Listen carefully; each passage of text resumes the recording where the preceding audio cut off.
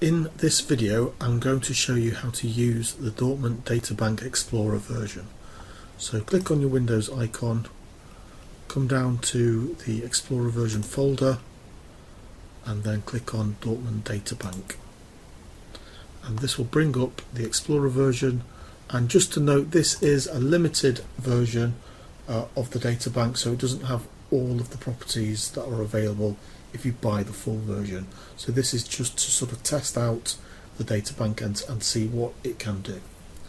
So in order to find some data, you can add components by clicking the button here on the right hand side, and then you can search.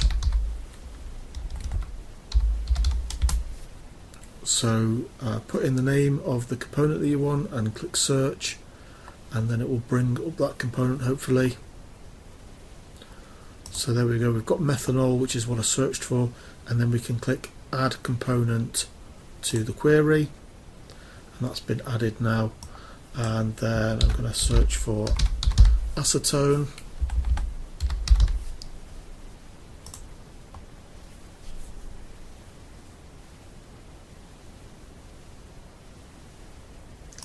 so there's acetone. I'm going to add that to my query. Now I'm going to close this component selection, and I'm going to click on System Exact Match. So I just want systems that have these two components, and then it's going to search the databank, and it's brought this up, and there's a whole host of different properties that I can click on. I'm going to click on VLE, and what you can see here is that we've got different data sets. The first three, it shows that there are 6 points in the first one, 14 and then 8. So these ones are actually available in the free version, and there's a reference for where they came from.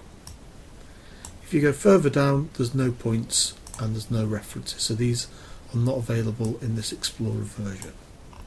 If we click on there, we can look and we can see the data that's available.